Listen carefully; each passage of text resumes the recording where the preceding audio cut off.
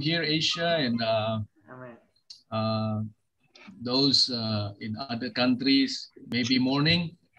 Yeah, so we want to welcome. I want to thank Pastor Charlie for inviting me to this group and also give me the opportunity to share tonight. Yeah, so ya saya bersyukur kepada Tuhan karena peluang untuk berkongsi malam inilah. Ya. I am a Filipino. What I do tonight, I will share my life journey until I serve the Lord, and also want to share to encourage you all through my journey. Ya, so saya mau mendorong malam ini dengan perjalanan hidup saya sehingga melayani Tuhan. We want to read in Mark chapter 3 from verse 14 and 15. Ya, Markus 3 ayat 14 dan 15 ya. Kalau ada Alkitab boleh baca. Ya, Markus 3 14 15. So in Mark chapter 3 verse 14 and 15, in serving the Lord and also walking with God, I see a pattern here which really fits my life journey. So I want to share from this scripture. Maybe we read from verse 13, 13, 14, 15 ya, dari ayat 13, 14, 15, Markus 3. Verse 13, and he goes up into a mountain and calls unto him whom he would, and they came unto him. And he ordained 12 that they should be with him, and that he might send them forth to preach and to have power to heal sicknesses and to cast out devils. Ya, kalau kita baca itu dalam bahasa Indonesia, so kita melihat ada satu pola ya, yang di mana kehidupan saya juga berjalan di dalam pola inilah, dalam pattern ini. So I grew up, I'm a Filipino, but I was born in East Malaysia, in Sabah. Yeah, what happened was during the time there was a timber company who recruited a lot of Filipinos from the Philippines to work in the timber company in East Malaysia. So that is where my father came in with those workers recruit. Yeah. So we are the second generation from that group. Yeah. Ya, saya seorang Filipin, tapi lahir di Sabah. Oleh karena ada satu perusahaan kayu balak di Sabah ya, banyak yang diambil dari Filipina. So, of course, Filipino, they are very staunch in Catholicism. So I was born a Catholic, and I grew up there in the church. In the Catholic community, very strong Catholic community in that timber settlement, yeah, timber camp. So I studied there. I grew up in Sabah, East Malaysia, but never go to church. Even as a Catholic boy, never go to church until I was 16 years old. Yeah. Walaupun saya membesar sebagai orang Katolik di tempat itu, tapi tidak pernah ke gereja sehingga saya umur 16 tahun. So when I was 16, I was inspired and encouraged by my grandmother. Yeah, grandmother. Yes, my grandmother always pray the rosary in the Catholic Church, the prayer beads. So always pray every night, and also she read the Bible. She read the Bible early mornings and before bed. She will read that in her room. So I was very curious to see, and she always go to church and all. And on top of that, my auntie will play the hymns, the hymn songs every early morning about 4 or 5 o'clock, because I'll be getting up to prepare myself to go to school. So she will on this music, and somehow these hymns, these Christian songs, really touches my heart. And seeing my grandmother praying and reading her Bible, of course in the Catholic way. So because of that, that inspired me to go to church in the Catholic Church. So my first time to church, I was 16 years old. I was 16 years old, yeah. So, ya saya membesar melihat nenek nenek saya ya, oma kan, oma dalam bahasa Indonesia. Melihat dia berdoa, baca firman Tuhan, jadi itu mendorong saya untuk pergi gereja karena saya tidak pernah ke gereja sehinggalah umur 16 tahun.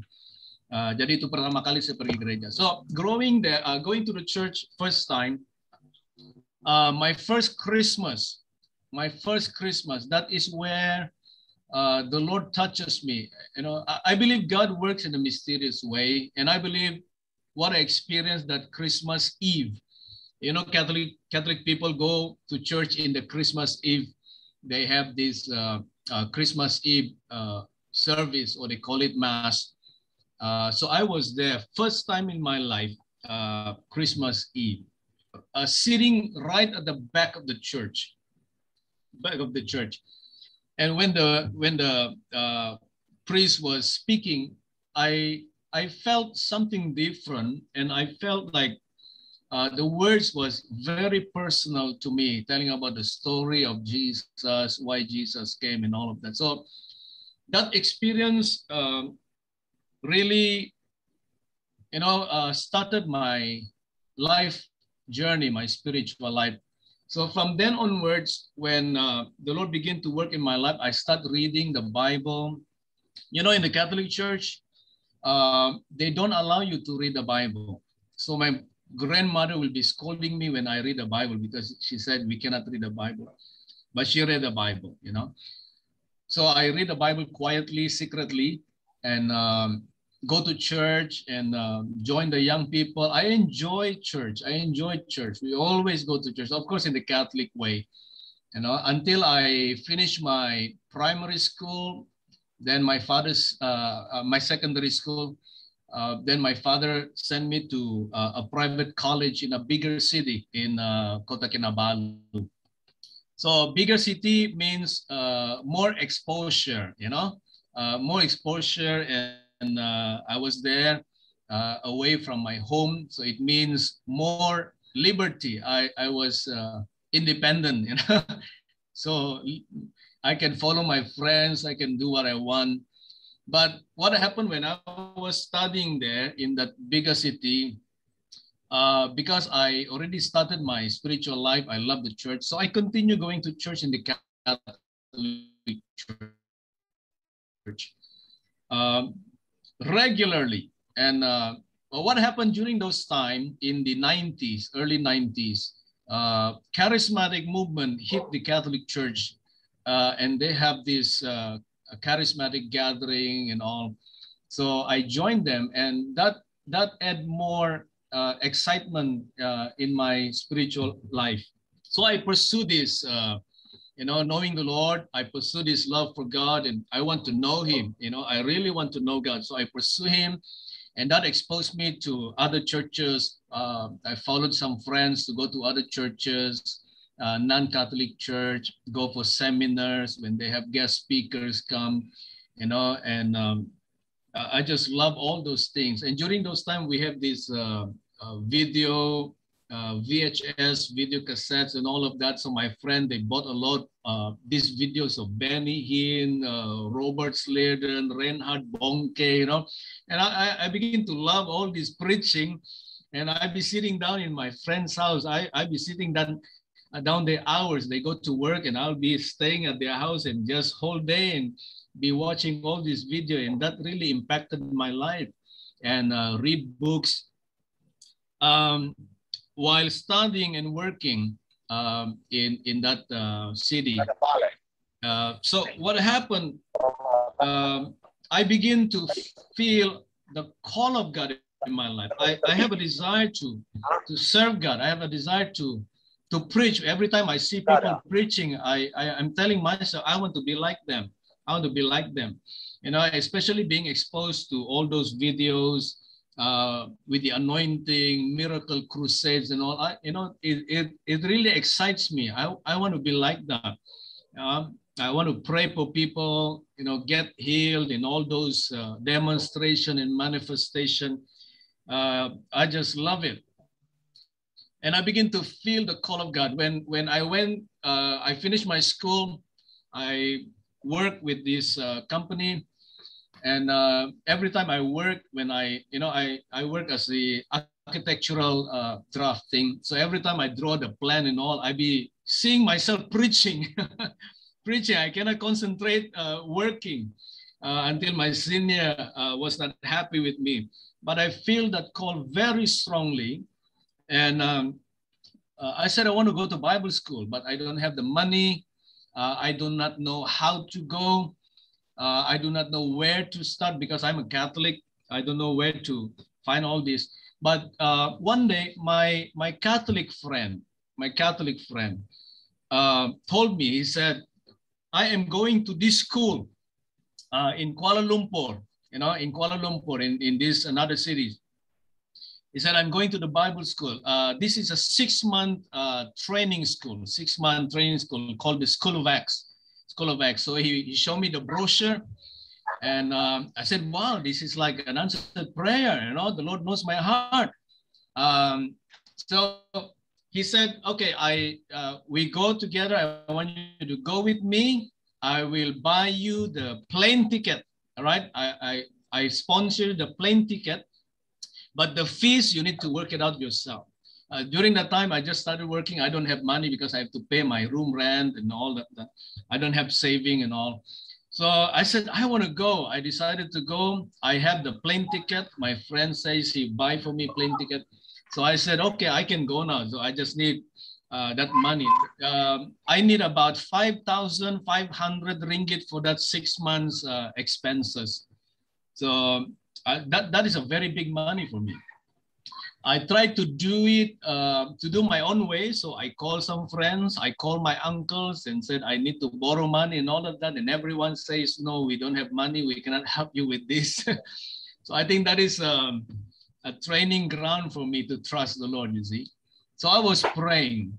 So I prayed, and actually we supposed to fly 1 week more. And I still don't have the money to pay for my fees. So I was praying. One night I came out of my room. I sat on the staircase, sat down there, and I just prayed. I said, Lord, I need this money. I want to go to Bible school. I want to serve you. And I was praying there, and I do not know. I believe I saw a vision. I saw a vision sitting in this branch, and then underneath is a flowing stream. So while I was watching that bird, I saw this dry leaf fell into that stream and just flow. And I felt that the Lord was speaking to me. He said, did you see this little bird? This little bird, he does not need to work, no worries and all, but I feed this little bird. And if you can be just like that leaf, that dry leaf, fall into the stream and just flow with this stream. And if you can trust me, just fall on my hands and just flow with me, I will provide for you. That is what I felt the Lord was speaking to me that time. And you know what happened? That week, we have this singles prayer meeting in the charismatic group, the singles prayer meeting. And in the singles prayer meeting, there is one couple, and they heard about me that I'm planning to go to this Bible school. And they just approached, they barely knew me. We are not that close friend during that time. We just met in that prayer meeting. And this couple came up to me and said, hey, our brother told us that you're going with him to Bible school. And they told me, he said, we will sponsor you 3,500 ringgit. So almost more than half of the fee covered. Okay. So I still need another 1,000 plus, to complete the fee. The weekend after that, before we fly, they came back to me and said, the Lord told us to top it up, to complete your 5,500 for your whole 6 months fee. So I really felt that the Lord called me, and with all this confirmation, so I went to that Bible school, and 6 months there, trained the Bible school, and then came back. And since that time, after the Bible school, I went into full-time ministry, answering God's call until today. In this scripture in Mark chapter 3, from verse 13, I see a pattern that Jesus called unto him. In verse 13, Jesus calls unto him whom he would, and they came unto him. So he ordained 12 that they should be with him, and that he might send them forth to preach and to have power to heal sicknesses and to cast out devils. So I see three things here as a pattern for walking with God and serving the Lord. Of course, God called. The calling comes first. The calling comes first. But I see in verse 14, number 1, he said, he ordained this 12. He called this 12. The primary reason and purpose is to be with him. Number 1 is to be with him. So when you serve the Lord, this is what I experienced in my life. Why I want to be in the ministry, why I want to serve God, because I want to be with the Lord. I want to know him. I just want to know God. All right. That is the reason why I give my life to serve God, even into the full-time ministry. Right at the young age, I was in my late 22 years old. I gave up everything and served the Lord full-time when I was 22. So to be with him, number 1, just to be with the Lord, to spend time with him, to get to know him, to spend time with his word, get to know him intimately in my life. And number 2, he said that he might send them forth to preach. God will not send anybody without that person have a relationship with God. A person must know God. A person must respond to the call of God. Then when you have this relationship with God, you will know God, then he will send you forth. He will send his servant forth. And in the sending, God will equip us. That's why he said to have power to heal sicknesses and to cast out devils. So the authority comes, right? So the calling to be with the Lord, and when you spend time with God, get to know God, you know him personally, that's the time he will send you. Like the apostles, they were with Jesus for 3.5 years. And he does not send the disciples empty-handed, but he sent them with authority and power. He empowers them. So very important pattern here I see.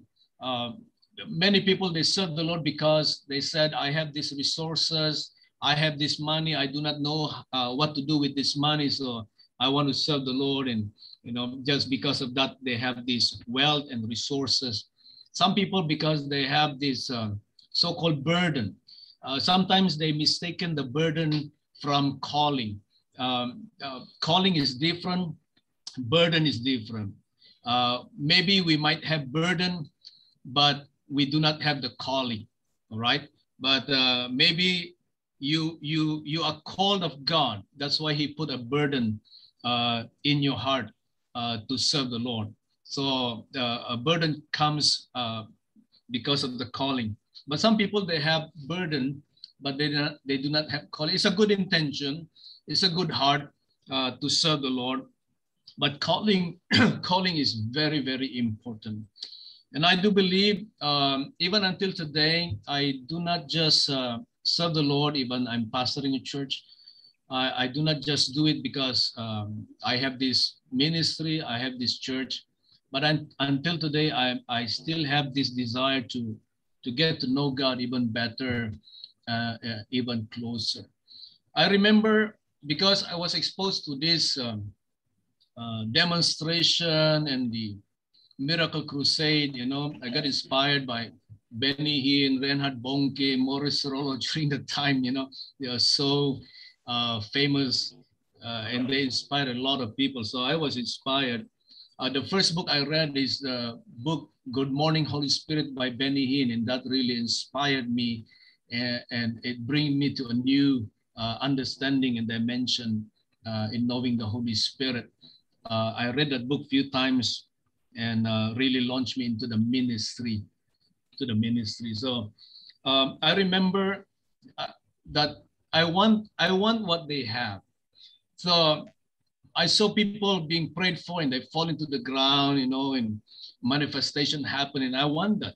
And of course, the teaching that I heard that you need to pray a lot, you need to spend time with God. So I did that.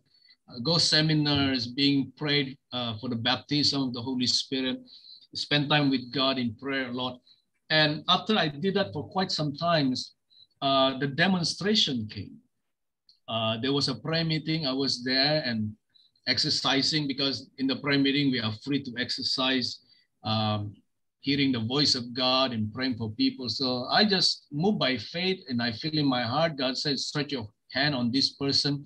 So I stretch it forth. So when I stretch forth and pray for this person, the person was thrown back a few feet away. I said, wow, this is something.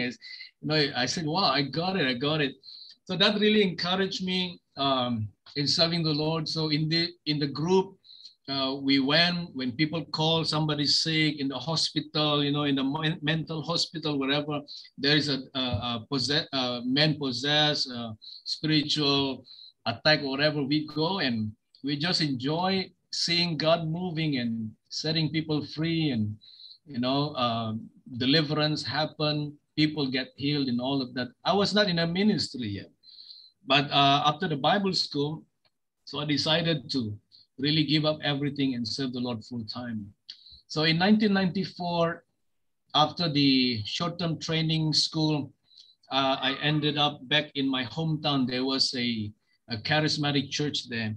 So one of the pastor, he's from Singapore. He's one of the teachers there. I asked for counseling. So he recommended me into the church. So the church took me as a worker there. So I was with them for 2 years, working with them, teach in the children's church, teach in the Sunday school, teach in the youth service. And they have Bahasa service, they have Filipino service, and also with the worship team. And also it makes me to grow, because I have opportunity to serve with a lot of departments. So it helped me to grow in serving the Lord. After 2 years, I came out from there and I moved to another city and worked with another church with the interior mission. So working among pioneering churches with them. So I was with them for 6 years, working with them, and we helped them to pioneer church and to establish the church for 6 years. So after 6 years, I resigned and then started our own church in the same city and pastored the church for 7 years in the same city, reaching out to the Filipinos and to the Indonesians and to some locals there. So after 7 years there, I have an offer to move over to this side of West Malaysia. That's why now I'm ended up here in West Malaysia and Ipoh. So after pastoring 7 years, my church. So we moved here in 2011, working with a Foursquare church for 3 years. And after working with them for 3 years, I resigned. And some friends, about 15 of them, they said, we want a fellowship. So we started a prayer meeting, and we do not know that it became a church today. And this is what the church that we have today. We call it Ethnos Evangelical Fellowship here. So, and this church now is 7 years, 7-year-old here in Ipoh. It is an English service, but we do have Bahasa, but it's online. Some of the members from East Malaysia still want to connect with me, so we provide for them. So we have this Bahasa service in the Sunday evening. But this Mark chapter 3, verse 13 to 15 becomes a pattern for me, and it becomes alive. And I experience this calling, being with Jesus, being with the presence of God. And because of that, he sent me forth, to serve him. And because of that, he sent me with his equipping and empowering. We see God working amazingly in these years of ministry. Not that I started young. Now it's almost 24, 25 years in the ministry. And personally, I'm glad that I started young in the ministry because I've learned a lot of things, get exposed to many, many things also in the ministry. And I've learned to understand denominations, to understand different backgrounds, and to appreciate other people's background and all, and so that can be able to work even with anybody. I still can go and preach with the Catholic people. Anglican Church sometimes here invite me to share with them or to lead them into worship. Some other churches here also in West Malaysia invited me to share with them. So it's just an amazing journey with Jesus. I remember Jesus said in John chapter 12, verse 26, he said, "He who served me, him will my Father honor." And also, I want to encourage us tonight, even though we are living in this difficult time, in this pandemic, we in the ministry, sometimes people look at us, maybe very insignificant because they do not understand. But we have responded to God's call. We embrace his life. We embrace his calling. I want to encourage you. It is not easy to be in ministry today. Many pastors are getting discouraged also. I have some friends, they have to close down their church because of the situation today. I have another friend who called me 2 weeks ago, and we have a long talk in the telephone. He's in the point of giving up, even though he's well supported. The church that is supporting him support him very well, but he's in the point of discouragement. He wants to give up. So just encourage him. To me, I'm still here today by the grace. It's by the grace of God. By the grace of God. Just now before this meeting, I have another meeting. A group from Indonesia asked me to share with them. I was just telling them that my pay, my salary, is one year, date back because the church really in a difficult situation. So I'm living by grace, but I still I still can eat well. God provides for us wonderfully, and He is faithful. He never leave us, He never forsake us. God is so wonderful. That's why I understand this, that when you serve the Lord, it is an honor. God will honor us. We must have faith. We must hang on to the Lord, even in the difficult time. We see God's supernatural provision. All right, my church is still here. We still can be able to pay the rent. My house, we still can pay with all the expenses that we have. We still can cover by the grace of God. So that just make me to love Jesus more and to serve God more in my life. So I just want to encourage everyone. We all face situations in our life. Every one of us, we have a mountain to face. We have giants to slay, all right? We have trials and testing that we need to go through and to overcome. Like the other I think the last meeting that we have last Tuesday, is it? They were saying about the spiritual attack, witchcraft, the enemy, beating them and all of that. But we have won the victory. God has given us total victory. Our victory is sure. We just need to look at Jesus. We need to fix our eyes on Jesus, because He is the one that will sustain us. He is the one that will provide for us. He is the one that will carry. I know it's not easy. It is not easy. It doesn't mean that you believe in Jesus, everything will be prosperous and you will have, overflowing things in your life. No, of course, God's blessing is there, but trials and testings are still there. We still have to go through. Some trials are very big. Some trials, like, it's very easy to overcome, but God is our strength. The Bible says we are more than conquerors through Christ who loved us. So that is my life journey. I have 3 wonderful children. I have a 1-year-old and 10-month baby. My daughter is coming 24 years old. My son is coming 22. And I have a small little baby. And we are still here serving the Lord and just enjoy God in our life and serving Him and touching people.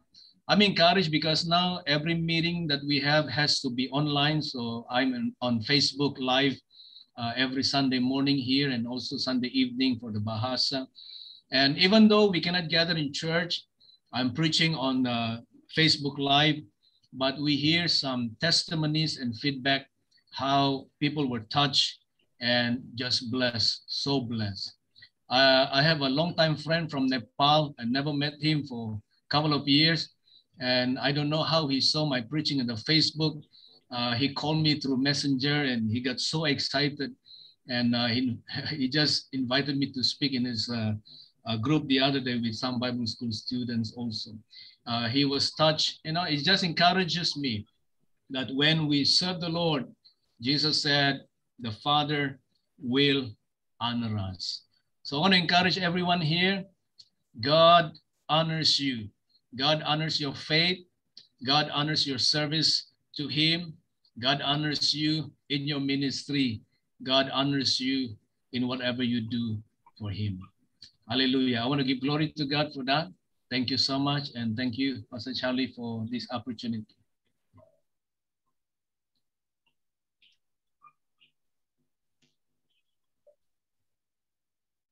Praise God. Back to you, Pastor Charlie. Unmute, Pastor Charlie. Pastor Carlo, can you just do a short summary for Bahasa? No need too long. Okay, make concise point. Can. I was having hard time to do two. No, I know. That's why I leave it to you. Let you flow, then you do the summary. Okay, I will do. Okay, saya akan terjemahkan sedikit dalam bahasa untuk yang tidak mengerti bahasa Inggris. Ya, maaf karena saya terus-terus bahasa Inggris tadi susah mau cakap 2 bahasa. Ya, saya dibesarkan tadi ya di gereja Katolik, tapi Tuhan menjamah kehidupan saya sehingga saya tertarik untuk melayani Tuhan dari umur yang muda, umur 16 tahun. Diekspos ya hamba-hamba Tuhan yang luar biasa. Jadi karena itu saya sangat terdorong untuk melayani Tuhan dan mengenal Tuhan dalam kehidupan saya. Sehingga saya mau melayani Tuhan dan merasa panggilan Tuhan. Umur saya seawal 19-20 tahun. Ya, dan setelah 21-22 tahun saya pergi ke sekolah Alkitab, ya, satu training jangka masa yang pendek, short training. Dan di sana setelah selesai 6 bulan sekolah Alkitab, saya pergi melayani di suatu gereja dan dari sana bermula perjalanan pelayanan melayani Tuhan sehingga ke hari ini. Saya melayani di gereja itu, gereja karismatik selama 2 tahun, diekspos juga belajar banyak cara pelayanan. Setelah 2 tahun saya pindah ke suatu kota lagi, melayani di suatu gereja di pedalaman selama 6 tahun. Selepas itu saya merintis gereja sendiri dan menggembalakan gereja saya sendiri selama 7 tahun ya di Sabah. Dan setelah itu saya menerima tawaran untuk menggembalakan gereja di sini di Semenanjung Malaysia ini yang sekarang ini, dan saya membantu mereka dalam pelayanan selama 3 tahun. Dan selepas itu saya keluar merintis gereja yang sekarang ini, gereja Ethnos Evangelical Fellowship. Dan gereja ini sudah 7 tahun. Jadi pola yang saya lihat di dalam Markus 3 dari ayat 13 sehingga 15 itu sangat jelas terjadi dalam kehidupan saya. Memang panggilan Tuhan itu karena Yesus memanggil muridnya untuk dia utus ya, untuk dipanggilnya. Jadi dia panggil mereka yang pertama untuk bersama dengan dia, bersama-sama dengan dia, untuk dekat dengan Tuhan. Dan sudah mengenal Tuhan, murid-murid Yesus 3,5 tahun bersama dengan dia, ya, mereka bersama dengan dia, Yesus utus mereka. Jadi pertama itu dipanggil untuk bersama dengan dia, ikut Yesus, membangun hubungan yang intim, yang erat dengan Tuhan Yesus Kristus. Setelah itu Yesus mengutus mereka untuk memberitakan Injil. Dan Yesus mengutus mereka bukan dengan tangan kosong, tapi Yesus mengutus mereka dengan dilengkapi dengan kuasa otoritas sehingga mereka boleh menyembuhkan orang yang sakit dan mengusir setan-setan. Dan perkara ini saya lihat terjadi di dalam perjalanan kehidupan rohani saya, ya, dari Tuhan panggil saya sehingga hari ini, dan juga saya melihat banyak perkara yang terjadi di dalam pelayanan ini. Ya, kurang lebih sudah 24-25 tahun saya di dalam pelayanan. Memang saya mula dengan usia yang muda sampai hari ini, ya. Tapi saya puji Tuhan karena kemurahan Tuhan, karena berkat Tuhan, panggilan Tuhan, saya mampu untuk melayani Tuhan sehingga hari ini. Walaupun saat ini saat-saat yang susah, saat-saat pandemik, gereja tutup buka, dan sekarang pun masih tutup lagi. Jemaat tidak bisa datang untuk beribadah, ya, pemberian persembahan di gereja, dana gereja sudah turun sehingga gaji pun tidak boleh masuk, ya. Gaji saya ya tertangguh 1 tahun ke belakang, ya. Tapi syukur sama Tuhan karena penyertaan Tuhan luar biasa sehingga hari ini tetap kita di sini melayani Tuhan. Karena iman kita percaya sama Tuhan, Tuhan yang menyediakan segala yang kita perlukan. Yang penting hati kita itu mau melayani Tuhan. Karena Yohanes 12 ayat 26 berkata, kalau kita melayani Tuhan, Tuhan itu akan memandang kita, atau Tuhan itu dia hormat kita. Hormat kita. Jadi itu dorongan saya tadi dalam bahasa Inggris. Kita yang sudah melayani Tuhan karena kita menyahut panggilan Tuhan, kita sudah menerima cara kehidupan Tuhan Yesus ini, melayani Tuhan, menggembalakan gerejanya, menjangkau jiwa, melayani Tuhan di ladang Tuhan. Kita harus terdorong bahwa kita ini dihormati oleh Bapa di surga. Tuhan tidak pernah lupa kita, Tuhan tidak pernah tinggalkan kita walaupun di saat-saat yang susah ini. Karena Tuhan menghormati kita ataupun Tuhan memandang kita karena kita melayani Tuhan Yesus Kristus. Haleluya. Saya harap kita terdorong dengan sedikit kesaksian saya malam ini, ya. Tuhan berkati, Tuhan berkati. Amin.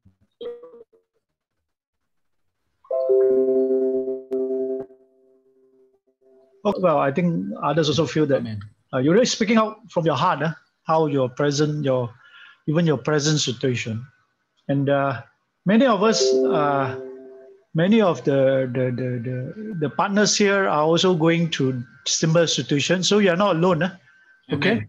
So when you say some encouragement like that, I think it is. I like the word earlier, Tako, that reminds us that Dove. One of the purpose of Dove is we are building up the unity of Christ among us, with many people of different culture, different places, different churches, or different ministry. Better word, different ministry means group of people, church or group of people, and also different what they call. We come from different background. We come from even different theological background, doctrinal background. We also. But here in Dove, we have gradually almost 1 year, Papa, 1 year, plus more, little bit more, almost exactly. We should have celebrated the anniversary. Forgot. We forgot to celebrate anniversary. Never mind, maybe delay anniversary next meeting. Okay, I just checked the date later on. And the thing is, we want to propagate, we want to promote, we want to encourage. The word is Bapa. When we started, Bapa says we need to encourage each other here to be united. Okay, So united, so that united what? United that you are united in heart, in understanding, in knowing that the understanding is the big word to me, understanding people's present situation, the partner's present situation, understanding the difficulties they're going through, understanding the what I call the challenges that they are presently and future, and also to encourage people. Sometimes it's so difficult one to give up. You just mentioned want to give up. It is not easy for people to say, it's not easy to say don't give up or give up. It is a very difficult decision, and we want to encourage people to see the what they call that their faithfulness. God is always faithful, whatever it is, even if it's a temporary. If you ask me what people say want to give up, not, I say if you feel so strongly about it, my opinion, other people can expect. If you feel strongly about it, go ahead, because put it as temporary, not necessarily permanent. Sometimes we change plans. We have to change plans according to the situation and the environment and what is happening. Okay, but don't think as a lot of people say give up means give up ministry completely. No lah, let's take a break lah. Maybe the better word is take a sabbatical lah. They call it take a sabbatical lah. Use the new way of defining sabbatical in COVID is stop first lah. That's a good way to sabbatical. Why not? Anyway, some people have been serving a lot of years. They need a break lah. I think that's more like encouraging those kind of thoughts and thinking and direction. Okay, so thank you for being so open. We understand your situation. Okay, I pass on to the rest. Hello. Oh, hello. Siapa hello? Okay, pass on the rest. Comments or questions, or you want to know a little bit more about Carlo and family and ministry? Yeah, shalom, Pastor Carlo. Yeah. Hello, everyone. Once again, I remember when I heard about you said you're listening to Reinhard Bonnke and all those missionary, right? So for myself, after I received Christ in 1997, I told God I want to be like Billy Graham. I said, send me to the world. Yeah. That's why I laugh. I smile because God reminded me that I wanted to be like Billy Graham, Lord. Use me like him. And I was like, and it truly, use me, bring us to the world. So truly, that's desire. God always, he will honor us because he wants to us get to do something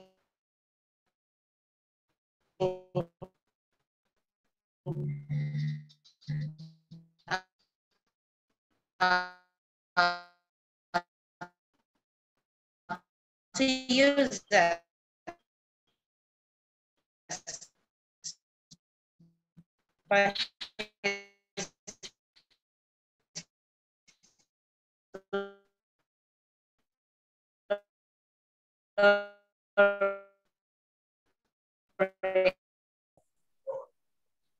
Yeah, so God is really good, and I'm so encouraged.